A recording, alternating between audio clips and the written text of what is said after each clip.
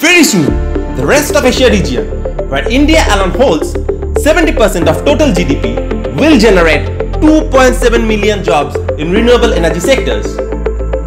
This will require 0.5 million engineers and experts. It is not a fiction. The International Energy Agency has reported it in World Energy Outlook 2019. To know more about the roadmap of success for fresh engineers in green energy generation, join our Corporate Matinee Program with industry experts this week. We are coming live on YouTube and Facebook.